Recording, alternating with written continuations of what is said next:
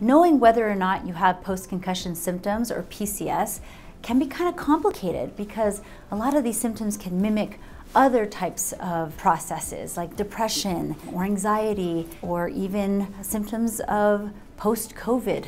It can be really difficult to piece these apart, and we don't expect everyone to know exactly what their symptoms are leading to. Some of the things that you should consider is, number one, did I actually have a concussive event? Did I actually fall? Did I hit my head?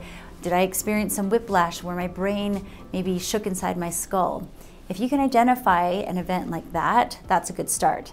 Next is seeing if these concussion symptoms haven't gone away. And typically post-concussion symptoms start anywhere from about 3 months post-injury. So if you're still struggling and you're 3 months after your injury, then you likely have post-concussion symptoms.